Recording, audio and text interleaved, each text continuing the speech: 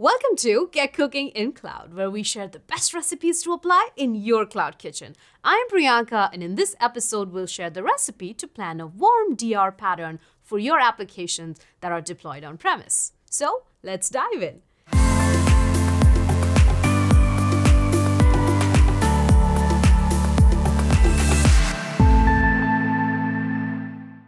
A little recap. In the last episode, we were talking about Main Street Art that runs their applications on-premise and are building a DR infrastructure on Google Cloud. And we helped them set up a cold DR plan. But Main Street Art has changed a bit since then. They now need to set up a warm standby DR pattern to keep the RTO and RPO values as small as possible without the effort and expense of a fully HA configuration. Which means, to support a disaster, they need some replication and redundancy built into the system. Well, let's see how this would work. We create a VPC network, then we configure the connectivity between the on-premise network and the Google Cloud network. We replicate the on-premise servers to the compute engine instances, then create snapshots of the web and application server instances. We then create a custom image of the database server on Google Cloud with the same configuration as on-premise. Then we start a database instance in Google Cloud using that custom image and attach a persistent disk to the instance for database and transaction logs. We configure the replication of the database server, set auto-delete flag on the persistent disk to no auto-delete. We do this so that our persistent disk will not be inadvertently deleted, since that would be a disaster.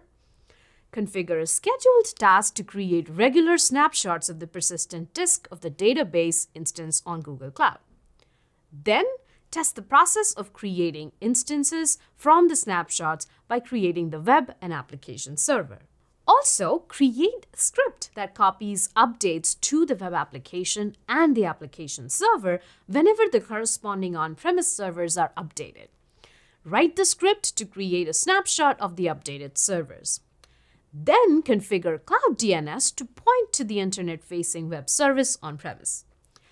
When a disaster hits, all Main Street Art needs to do is to resize the database server instance to handle the production load.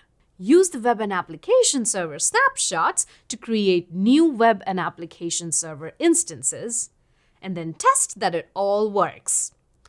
Once tested, point the Cloud DNS to their web service on Google Cloud. When the production environment is running on-premise again and can support production workloads, Main Street Art has to reverse the steps that they followed during the failover. A typical sequence to return to the production environment is we take a backup of the database running on Google Cloud, then copy and apply the backup files to the database in the production environment. Then we prevent connections to the application in Google Cloud. One way to do this is to prevent connections to the web server by modifying the firewall rules. From this point, the application will be unavailable until we finish restoring the production environment. Don't forget to copy any transaction log files over to the production environment and apply to the database in that environment. Test that the application works as expected by simulating the user scenarios on the production environment. Configure Cloud DNS to point to the on-premise web service. Then delete the web server and the application server instances that are running in Google Cloud.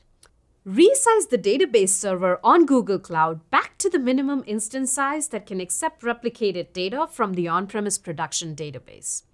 Then configure replication between on-premise database server and the database server in Google Cloud by following the instructions for your specific database software. Well, there you have it. If you are running your application on-premise and need to keep the RTO and RPO values as small as possible without the expense of a fully HA configuration, then a warm DR pattern is the way to go. We learned how to approach recovering the environment from failure in a warm DR scenario.